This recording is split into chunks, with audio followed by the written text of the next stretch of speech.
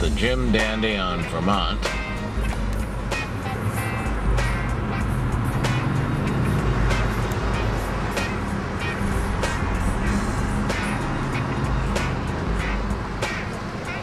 And we'll show you some of the scenery around. There's some big piles of garbage.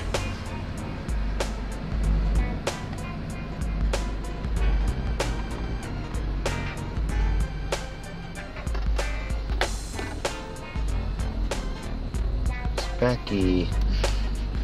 We're working up on a good appetite, just looking at the garbage here. And there's the spooky, scary Jim Dandy in the hood over there. Beck, did you remember to pack the skull splitter?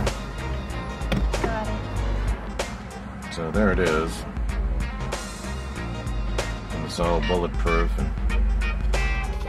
Okay, so here we are. We're still parked right here in front of Jim Dandy's, and Becky's got her shrimp and her big Coke there, and then there's that. There's your high security Jim Dandy again.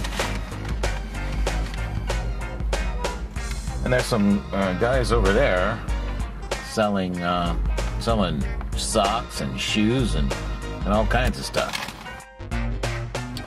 Okay, well, I went back in and I got some banana pudding with those little vanilla cookies on them.